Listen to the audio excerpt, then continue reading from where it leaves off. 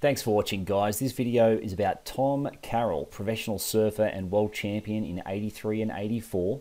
And I contacted Tom after watching his movie Storm Surfers, in which he wasn't actually participating in too much because he had a fairly bad injury at the time. So I contacted him, and he was impressed with what I had to say and was keen to do some training with me. So we worked together for around about 8 months, and a right knee injury that he basically got in his teenage years was the crux of so many of his damn issues. And we spent a lot of time and actually even did a session of what's called biomesotherapy to be able to improve the range of motion of his knee due to a whole heap of scar tissue. It was the most amount of pain I've ever seen a guy ever be in.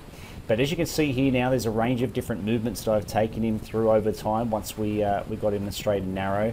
And we also did some underwater training with him because as you get older, things definitely get a lot more challenging. But I tell you what, Tom has definitely got the lungs of a bloody fish, as you can see here. He's a bit of a beast. I wish the guy lived up here. It'd be great to see him more often and do some training with him.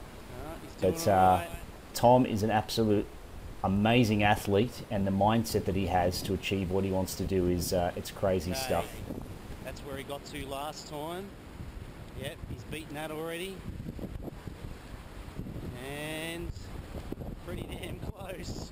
Oh my God. It was an absolute pleasure to coach Tom and also receive some surfing lessons from him too.